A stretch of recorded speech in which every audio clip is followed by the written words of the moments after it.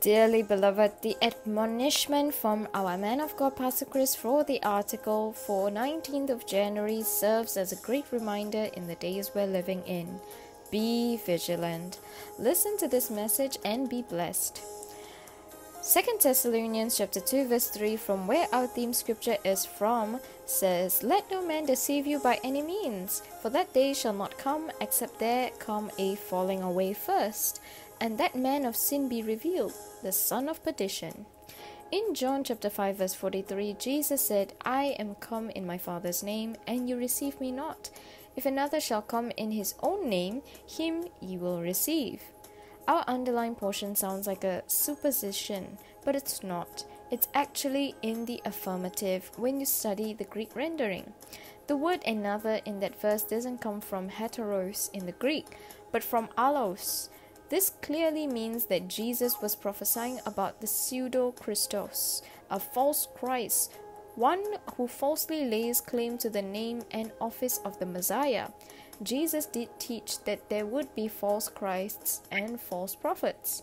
When you read in the epistles such as 1 John chapter 2 verse 18, the term used is antichrist, which is antichristos in Greek, meaning instead of Christ, against Christ, one who puts himself in the place of Christ or opposes Christ.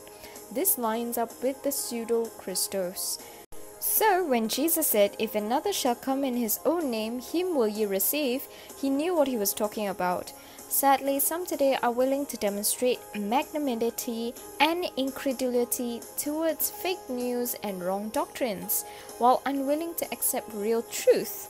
The Bible tells us the Antichrist will be a deceiver and a liar, and that major religious leaders will endorse him. But that's no surprise. There were people like that in Bible days who endorsed the false prophets and killed God's prophets. This is seen in Matthew chapter 23 verse 31. It's the same in the world today. Many have chosen to be deceived. Satan's modus operandi is based on deception with misrepresentations. Therefore, remain vigilant. The Bible says, "Let no man deceive you with vain words, for because of these things cometh the wrath of God upon the children of disobedience." This reference is seen in Ephesians chapter 5 verse 6, where in the closing period of this present age, "The Lord is coming soon. Be alert and ready." Praise the Lord. How instructive. Stay in the truth. But how can you stay in the truth when you don't know truth? Thank God Pastor Chris has endeavored to spread truth through these daily devotionals in every language available. Right where you are, let us partake in this prayer together as you repeat after me. Gracious Lord, thank you for the illumination that I've received from your word,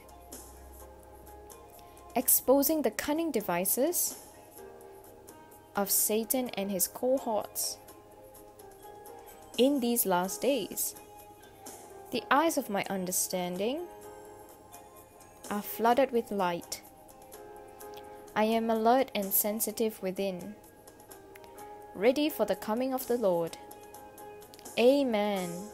During your times of studying the Word, you may note down these scriptures to meditate and study further in the book of 1 John chapter 4 verses 1 to 3, 1 John chapter 2 verse 18, 2 John chapter 1 verse 7, and 3 John chapter 1 verse 4.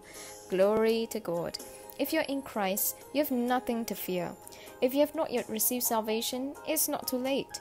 We invite you to wait till the end of this video where we will lead you in a simple salvation prayer. Discover who you are in Christ today when you subscribe to this channel, and be sure to share these wonderful messages on your social media platforms and to your loved ones. We have downloadable copies of this daily devotional in our description that you can take advantage of today and study. Be blessed and continue to grow in grace and in the knowledge of our Lord. Hallelujah. We trust you have been blessed by this devotional. We invite you to make Jesus Christ the Lord of your life by praying thus: O Lord God, I believe with all my heart in Jesus Christ, Son of the living God. I believe He died for me, and God raised Him from the dead.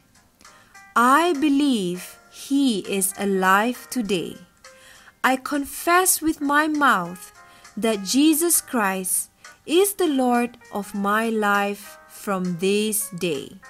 Through Him and in His name, I have eternal life. I'm born again.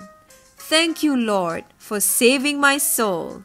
I'm now a child of God. Hallelujah. Congratulations. You are now a child of God. To receive more information on how you can grow as a Christian, please get in touch with us by emailing us at tnimsia@gmail.com. That's tnimsia@gmail.com. We look forward to hearing your testimony. You are blessed.